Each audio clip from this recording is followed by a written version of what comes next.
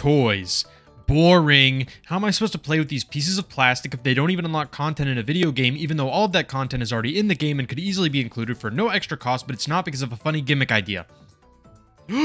That's right, today we're talking about everyone's favorite waste of money, Toys to Life games. You see, back when these games hit it big in the 2010s, I was right in that target market for this stuff and I ate it up. I own all the Skylanders games, 2 out of the 3 Disney Infinity games, Lego Dimensions, and I've got a whole bunch of plastic figures to go along with them. But you see, whenever I hear people talking about these games nowadays, I always feel like it's either people saying how amazing they are or how awful they are. So today I wanted to finally take a big look back at what I consider to be the 3 biggest Toys to Life series to see whether these games are as good as I remember them being as a kid, or if I wasted my childhood wondering how the plastic dragon got into the TV. So the first big Toys to Life game released was none other than Skylanders Spyro's Adventure. This game is technically a reboot of the Spyro the Dragon series, but I honestly don't really see it that way. While yes, the game does feature Spyro in the name and as a playable character, the game itself is completely different from other Spyro games, and in reality he plays almost no role within the plot. Using his name was probably more of a way to market to older Spyro fans and ensure that this game wasn't a complete failure. But as we all know by this point, this game was anything but a complete failure. This game not only launched a whole series, but also a whole genre of games that would be extremely popular for the next few years. With all that being said, a game this popular has to be pretty good, and I remember enjoying it quite a bit as a kid. So after finally playing the game again, don't get me wrong, this game isn't bad and does what it sets out to do very well. The world this game is set in is visually very nice and leaves a lot of room to introduce new ideas to keep things interesting. The story, while nothing special really, has some fun characters like the main antagonist Chaos or the guy who's literally voiced by Joe from Family Guy. Hey down there! Name's Flynn. The game had some jokes that I genuinely thought were kind of funny, and the whole game just has a certain charm to it. To be fair, that charm could just be me feeling nostalgic, but we're just gonna act like that's not what it is. You play as whatever character you happen to have placed on your portal, and there are a lot of different characters that could be. What's impressive about this is that they all have their own unique move sets and abilities, making a lot of these characters feel completely unique from each other. Even their designs are all extremely unique and completely original, aside from Spyro, of course. But the problem with having such a large and unique cast of characters is that now you have to find a gameplay style that is able to account for all that, while still giving everyone a similar experience no matter what figures they have. This then causes the gameplay to become extremely simple, with you just spamming the same 2 or 3 attacks over and over again. There's no real complexity to the gameplay here, and I often found myself getting very bored while playing this game. I don't want to list this as a complete negative though, because I think this kind of gameplay was good to have for me as a kid. When I was younger, I just wasn't really that good at games. That part of my brain hadn't really developed yet. But this game gave me a kind of game that I could beat because I didn't have to be good at it. While I still definitely think it could have been done a little bit better to make it more interesting, it's still okay that this is a kid's game. Not every piece of media has to appeal to everyone, and I think it's fine to say that I've probably just outgrown this game, but the game does still have some problems that are still pretty prominent even when looking at this through the lens of it being a kid's game. Obviously, there's the whole thing of having to buy literally every character if you want to play as them. This in itself isn't a huge negative to me because it's just sort of part of the genre, and the game would honestly be much less interesting without that gimmick. My problems start coming in when the game locks you out of certain parts of a level because you don't have the right elements, Skylander and other stuff that is just trying to constantly get you to buy new toys. I think the fact that all of these characters play uniquely and come with a pretty well-made toy makes these marketable enough on their own, and you don't really need all of this other annoying crap to try and get you to buy more. It's especially annoying because if for some reason you wanted to 100% this game, you would need to shell out a decent amount of money for all the figures you would need. Overall, I think that this is a fine game and a pretty good kids game, but it definitely leaves room for a lot of improvement. Like in this level where you, okay. Guess it's time to move on. Right off the success of Spyro's Adventure, it was time to make the next game only 1 year after the first. You know Activision just needed another yearly franchise to add to the pile. But the big question is, does this game actually improve upon the last one? No. So for better or for worse, this is basically the same game, but we have some big guys now. As a kid, Giants made the price of admission worth it to me, but now looking at them, they are just bigger Skylanders that move slower, making them almost more annoying to play as. All of the parts that you need a Giant for are pretty much all optional, and to be completely honest, they feel extremely forced. It doesn't feel like they made the Giants because they had this really cool idea that they wanted to put in the game, but rather they had less than a year to come up with a new gimmick and give it an actual use. I will say, though, that the designs of the giants themselves I actually quite like. Like, come on, man, look at Tree Rex, he looks cool. The story is once again nothing all that special. It's kind of the same thing, except there's something about like really old robots trying to take over the world. The opening cutscene is actually pretty fun, as it shows Chaos having been turned into a toy and transported into some random Walmart like the Skylanders in the first game. This game isn't really bad, but that's just because it's so similar to the first one. Because of that, it has all of the positives that the game had, but it also has the same negatives. It's great if you just want more of the first game, but if you wanted the series to actually improve it all, yeah, this doesn't really do that. And in case you're curious, this game also crashed while I was recording. So after Skylanders was shown to be successful with the first two games, a certain company caught wind of this whole Toys to Life thing and said, we want money too. And so Disney Infinity was born and set out to be Skylanders' first major competitor. Now, like I said at the beginning, I only own 2 out of the 3 Disney Infinity games, but I did a little research and that doesn't really matter very much because these are basically just 3 versions of the exact same game. You've got Disney Infinity 2.0, and Disney Infinity 3.0. I only own 2.0 and 3.0, but from what I can tell, besides having access to new characters and stuff, there aren't that many other differences. So what I did was just play a little bit of the ones I have, and just kind of combine them into one section of the video. So these games are meant to be a big Disney crossover with your normal Disney characters, and then even Marvel and Star Wars in later entries. This at first sounds pretty cool. I mean, having one big game where all your favorite Disney-associated characters are interacting, doing all sorts of cool stuff together is a great idea. But turns out that's not what this game is at all. In all reality, there is no plot or real story mode to these games, but instead we have the toy box and level packs that you can go buy at the store. The level packs are probably my first big problem with the game, because instead of just locking characters behind toys, we are now locking the actual main content of the game behind toys. On top of this, you can only use certain characters within these levels. Like, I can't use non-Avengers characters in the Avengers level. They are really strict about this too. Like, I can't even use Spider-Man in the Avengers level. I'm pretty sure he's one of them. All of this just sort of defeats the point of this being a crossover game, since you can't really have these characters cross over in any meaningful way. This would all be fine if there was some sort of main campaign that you could go through, but there isn't, so you have to rely on these level packs to give the game any sort of meat to it. Now, to be fair, you do have the toy box, but that's content that you have to basically make yourself, and not everyone is really into that kind of stuff. You also start out without much to work with in the toy box and no real direction on how to get more, which ends up making this part of the game feel even more empty. There is some pre-made stuff in this part of the game, but none of it is really all that fun, and I couldn't even get to some of it because my game keeps freezing on the loading screen. To be fair, that's probably because I was playing the Wii U versions, but on that note, man, the Wii U versions do not run well at all. These games move so slow on this console, and I'm sure other versions are better, but that doesn't fix this.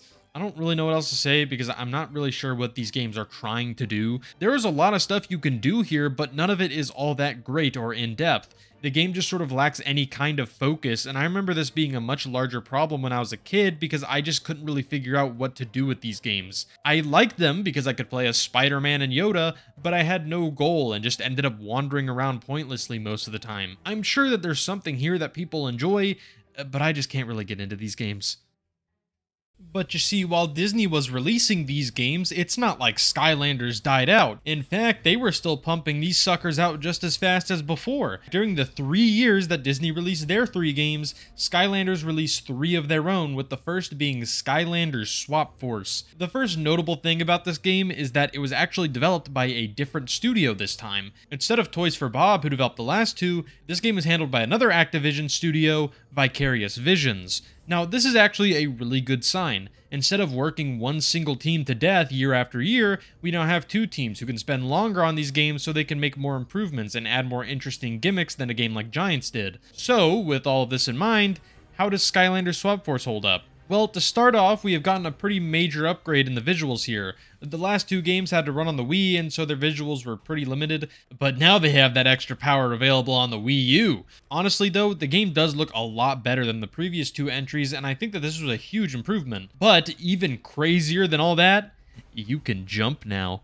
Yeah, so I kind of forgot to mention that, but in the last 2 games, you just couldn't jump. It was a really weird decision, especially since the series started out as a spin-off of a platformer, but you know, whatever. But now jumping is here, and I mean, yeah, you can jump. This definitely allowed them to make the levels a little more interesting since you could add a tiny bit more verticality without having to spam jump pads everywhere. There are also tiny bits of platforming here and there, nothing really that crazy, but I guess it's nice to have. But the biggest addition we have here is the main gimmick of the game, the Swap Force. These are a special type of Skylander that allow you to rip their legs off and reattach them to someone else. Compared to the Giants in the last game, this is just so much more interesting and genuinely pretty cool. Getting to take apart your Skylander and make your favorite combination is genuinely really fun. Like, come on, Wrecking Ball, who cares about him? Now, Trap Buckler, on the other hand, I made him. He's like my son. The swap gimmick allows you to mix elements, which is pretty cool, but the different bases also have different abilities, which allow you to unlock extra minigames. Like, the squid legs let you climb a big wall, and the drill lets you go into caves and stuff. These little minigames act as nice little bonuses for having the different types of Swap Force Skylanders, but also give a nice change of pace every once in a while, which is especially useful for this game because these levels are long. The last 2 games definitely had decently sized levels, but I don't know if I was just going slower or what, but I felt like these levels lasted ages. I tried to record only about an hour and a half to 2 hours of gameplay footage for each of these games, and in the others, I got through a good handful of levels in that time, but in this one, I got through like 2. This isn't awful, but with how little the gameplay changes up in these games, I think it's better to have it in short spurts. This isn't a huge deal though, because this is definitely the best game I've played so far in this video, so good job, Swap Force. You didn't crash like every other game before you has. The next Skylanders game to be released after Swap Force would be Toys for Bob's big return to the series with Skylanders Trap Team. Now this game is where I feel the series really starts to see some major improvement. Don't get me wrong, Swap Force was also an improvement, but that game still had a lot of issues. The game looked better and played better, but the levels were very long and the game could get very repetitive very fast. In Trap Team, I think they have really started to refine what makes these games work and what doesn't.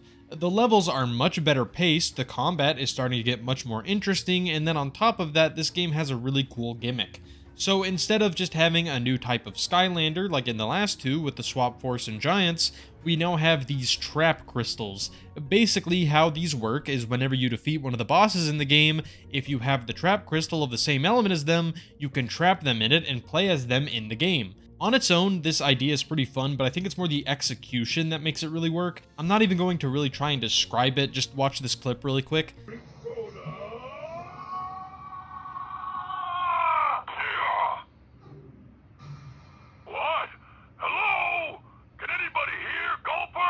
It's not some crazy, mind-blowing effect, but it's just enough to show you that they were willing to go an extra mile and try to really make it seem like these crystals are actually trapping your enemies and that they are not just pieces of molded plastic. The bosses themselves have also seen a huge improvement in this game, and some of them can be a little challenging on the harder difficulties. We also have the Trap Master Skylanders that have these crystal weapons and deal a lot more damage to bosses than normal Skylanders.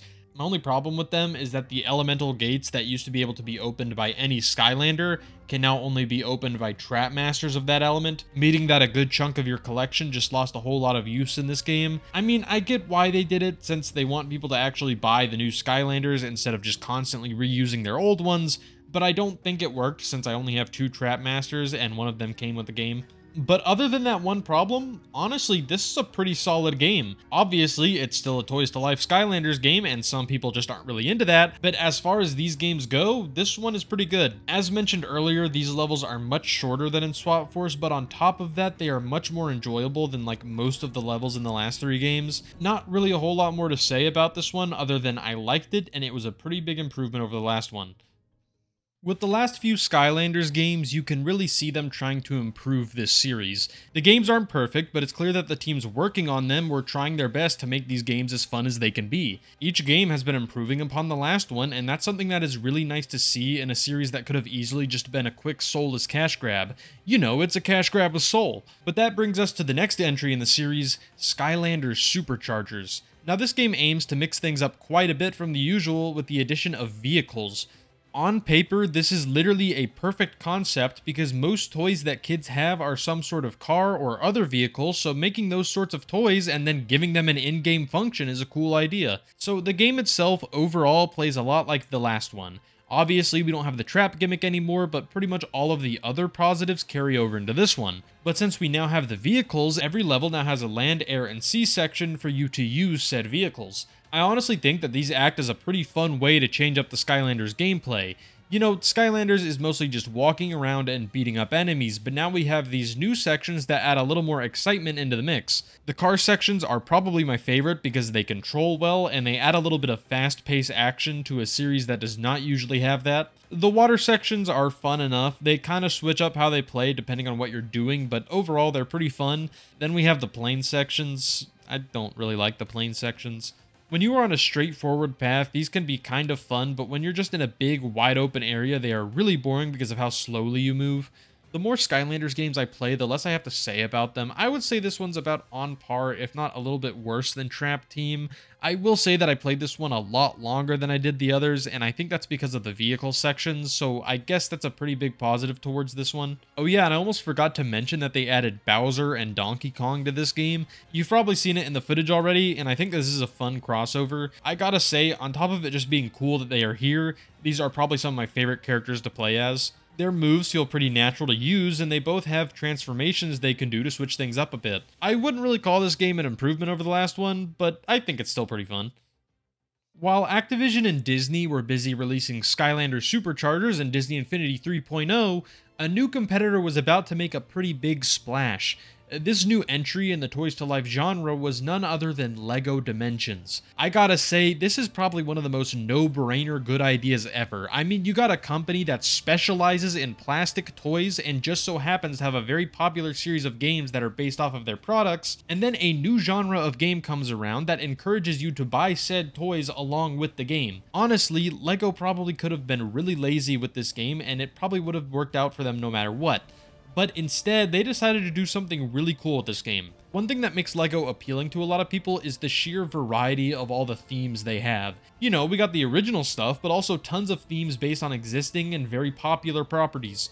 This is something that is also reflected in the LEGO games with games like LEGO Star Wars or LEGO Batman, and what this game aims to do is give one giant crossover between a bunch of different properties in the form of a LEGO game. We have stuff that is well established in the LEGO brand like Batman and Lord of the Rings, but then also stuff that never got LEGO sets or anything before this game like Portal, Doctor Who, and even this stupid blue rat. This would be cool enough as a normal LEGO game, but then making it Toys to Life means that we get LEGO figures and small builds for all of the series represented here. This is pretty awesome, especially for a series like Portal that probably won't be getting any LEGO sets anytime soon. Now, as far as the actual game goes, it's a LEGO game.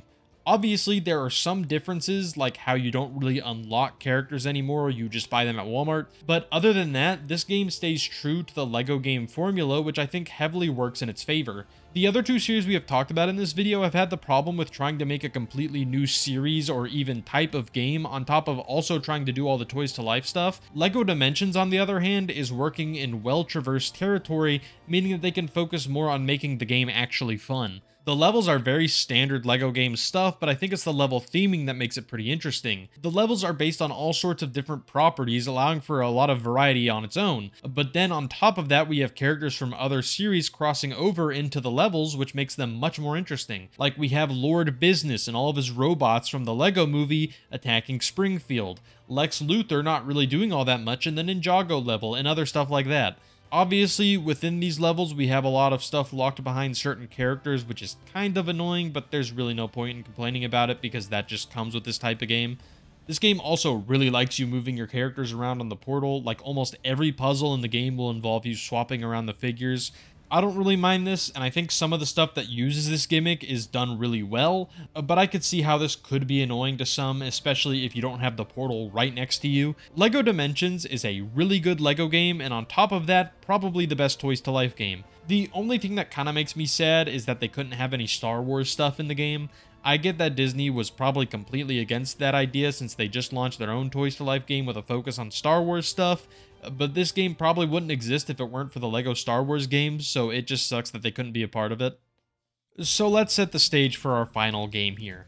By the time that this game came out, Disney had dropped out of the Toys to Life market, choosing not to do anything else after Disney Infinity 3.0. LEGO Dimensions did well, and they were still making some new stuff for it, but they weren't planning on doing anything else after it. and Superchargers didn't meet sales expectations according to Activision. By all means, Toys to Life was on its way out by the time 2016 rolled around. But Activision still had one more game in the works with Skylanders Imaginators. This game's whole gimmick was creating your own Skylanders, which is honestly a really fun idea. If you want to increase people's enjoyment of a game, just put in a stupid character creator. Everybody loves that crap. They actually did a really good job with the character creator here. You have tons of options to choose from, and you can really make either your dream Skylander or a little abomination. I made a little goblin guy. His name is Goblo.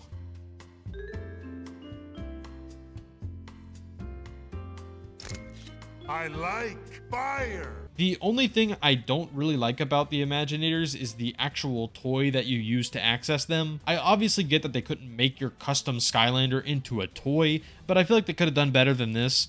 It's a little crystal in a weird looking container. I think something along the lines of how the trap crystals look would have worked better, but overall this is a pretty small complaint. We also have Sensei Skylanders, which are basically just normal Skylanders, except they can help your Imaginators learn new abilities and up their max level. One pretty big addition to this game is we now have a hub world in between the levels, which I really like. It gives more opportunities for secrets and makes the whole world feel a lot more connected. The levels themselves are actually really good. We have a lot of enemy variety. The bosses are probably the best they've been. The game can genuinely be challenging on the harder difficulties, and we even have some pretty well-made platforming sections. By all means, this is probably the best Skylanders game ever made, which kind of makes it sad that this was the last one ever made. I don't think that this game was better than LEGO Dimensions, but it honestly probably comes in as my second favorite Toys to Life game, and hey, that's pretty impressive when you're going up against the game with two LEGO Chris Pratts. This game was not only the last Skylanders game, but to me acted as sort of the finale to Toys to Life as a genre. Sure, there was some stuff after it, and Amiibo is still going pretty strong, but none of the other attempts like Starlink really did well, and Amiibo is just honestly its own thing. I don't think people even buy Amiibo for their in-game function anymore. The appeal is more that they are just nice figures. It's sad that this genre had to go out like this with no one really caring, but honestly, of all games, I think Imaginators was a good game to go out on. So those were all the stupid toy, stupid baby games that I wanted to talk about today. And I gotta say, a lot of these games were better than I thought they would be. Don't get me wrong, some of these games were still not good. But overall, I had a lot more fun than I thought I would, with games like LEGO Dimensions and Skylanders Imaginators being pretty good times. Anybody know what I should do with these things now?